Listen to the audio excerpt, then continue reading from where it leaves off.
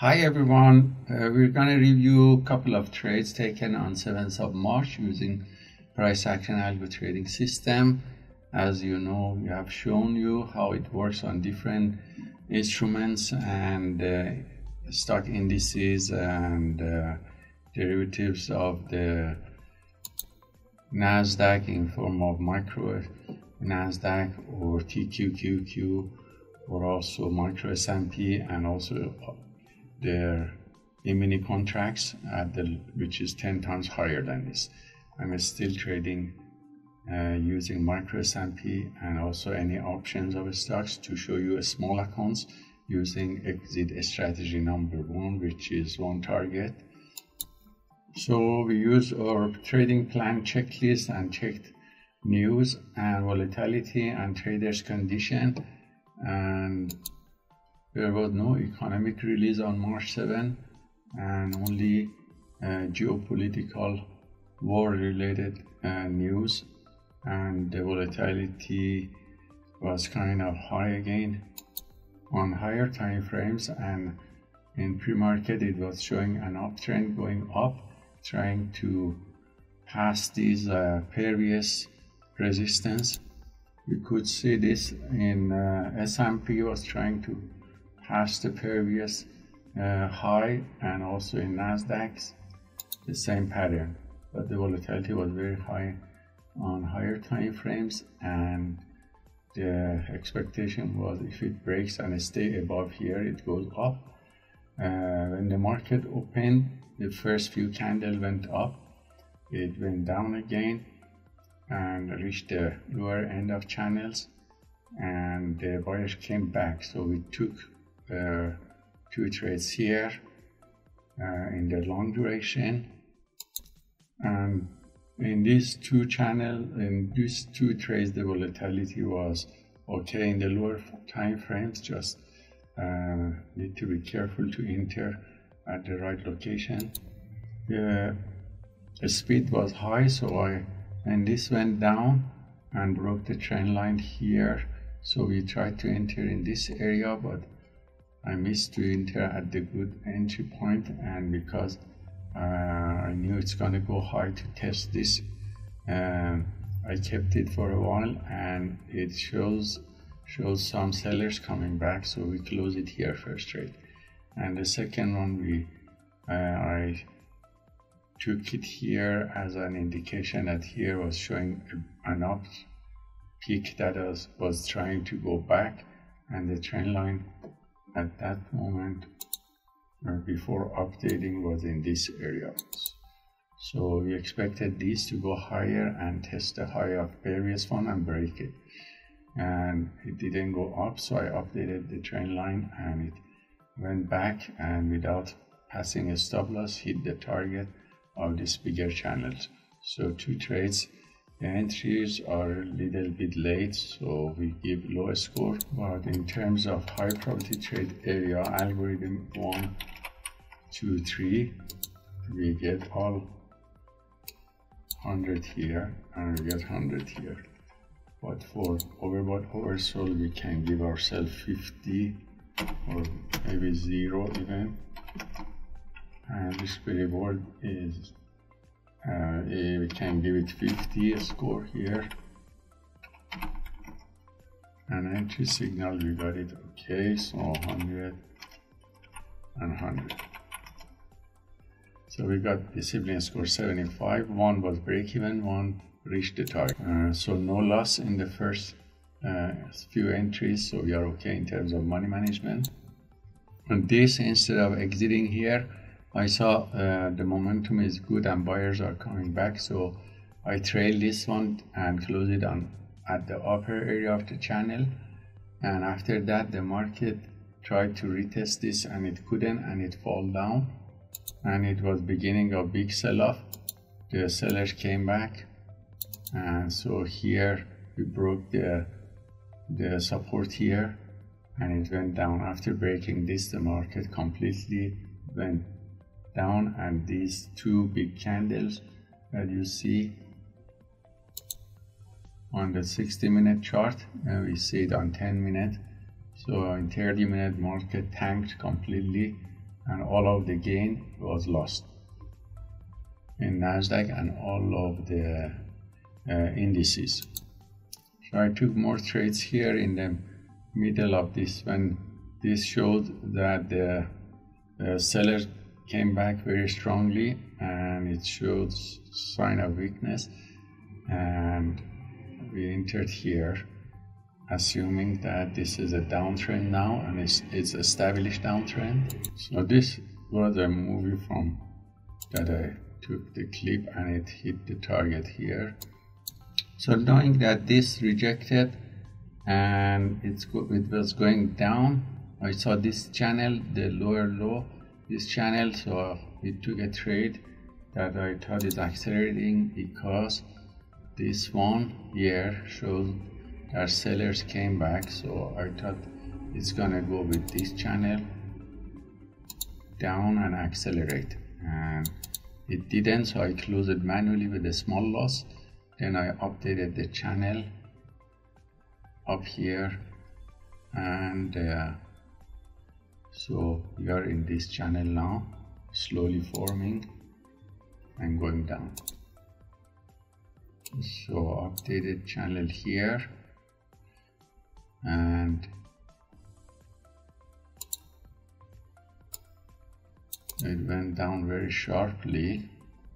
So as soon as it broke here, and the seller were strong because it sharply went from a lot of buyers to lots of sellers here, and they couldn't also hold it, so sellers came back and pushed the price down.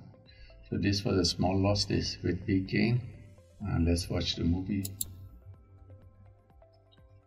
So here I was waiting for this channel to give pullback, and it's going to break here, this rejection of the level, and the big trend is downtrend, so it was good opportunity to get a big runner. So here seller came back, we entered, and we go faster,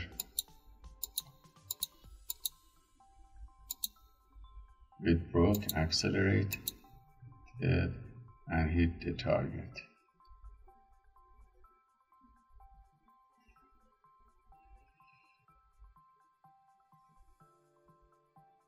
Okay, hit the target here.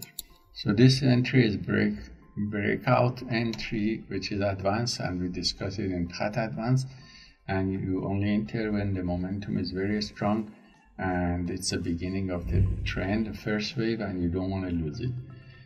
So we didn't wait for pullback, and confirmation was that the sellers are back strongly and this will break, and all upper time frame shows. So this upper shows in a big picture we have a rejection here, and we have a wide range sideways channels that is very volatile, going up and down, and since the rejection was confirmed and the sellers came back and the price went down, and it was good time to enter to take the whole area, so we took it from here to here, all these two candles. So I feel this in terms of entry and area, this is not applicable when it's breakout. The channel become narrow, and this algo is not applicable when it's breakouts. For this one was applicable, but it's okay. We put 100.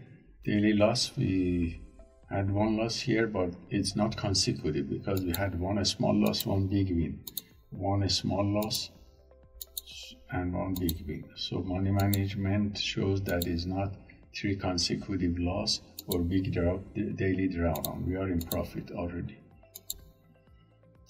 Then after this, we waited for pullback. It went up, and again we saw the sellers coming back here, and now we can update the trend line. With this swing high, we can update the trend line properly in the very small entry time frame, which is our normal range. So we are in good oversold area, aiming for the middle channel, and so the target, because the entry was early and it's not here, it filled here. Again, sell short, few sell short constantly. We constantly went in the right direction of the trend and took scalps. Another sell short here, but it didn't show a strong drop, so I manually closed with a small profit. Again, one here with this channel at good entry. The stop loss is here, so it hit this target, and a few more sell short and close it with a small profit. The channel is now in this area, so we are in this area and scalping. So we recorded everything, and since there was no more loss consecutive, and I got tired after a while, and I had to feel the psychology of my mind. After scalping is very difficult. After a while you get tired, so I took this trade and then put it in there. This was summary of performance metric. I took 13 trades. The win percent profitable, win rate is 77%. Average win to loss ratio is shown here. Average lose 26, average win $20, so 0.76, around 1, with the around 80% win, and win to loss ratio around 1. Profit factor is 2.45, and we got around $105 something after commission, which is okay, and everything seems fine. Since volatility was high, I used wider channel 2 times, and I adjusted my stop loss 2 times more, 20 points, and target also 20 points. And then this was more than the time that the channel's range was smaller. But there is no major big loss. The larger losing trade was $30, but the average is 26. So the larger winning trade is 51, and the average win is $20. When you have enough number of trades, you can do you can see equity curves and press on multi-charts to do Monte Carlo analysis of thousands of trades that you're gonna take with this system in future, and it shows that it's overall going up or flat or going down, and this is going up because it's a profitable trade system that, regardless of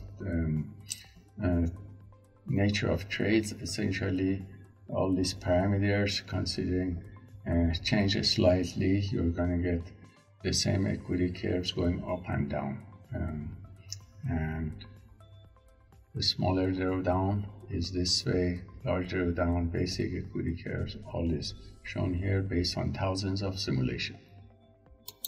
And the reason it works because the win rate is high, but we don't have, as I mentioned in lessons of module 12, we don't have a lot of consecutive losers. We have 5 winning in a row, but we have only 1 losers.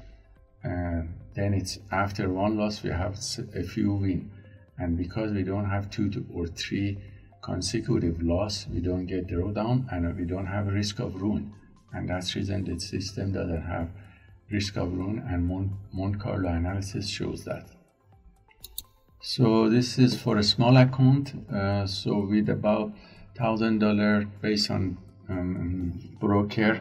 Some broker need you to have $50 to be able to open 1 micro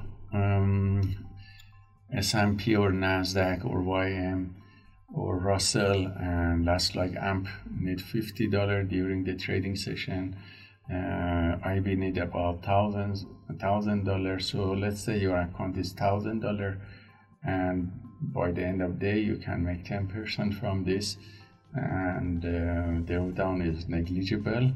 Of course, if you have consecutive loss, and the loss can be around $30, then 3 loss become consecutive loss, you lose also $100. And so that's the reason we watch the number of consecutive loss and make sure in terms of money management, the performance of the trader is good and perform properly. So this is important. During session we check it. Before the session also we check that. And therefore money management is building in the trading plan within the algo that makes money, with money management and psychology elements. We will see how it works in every day, and also share the results of some of the students who work on the other markets, forex markets and e-currencies, and doing well. Thank you very much and have a wonderful day.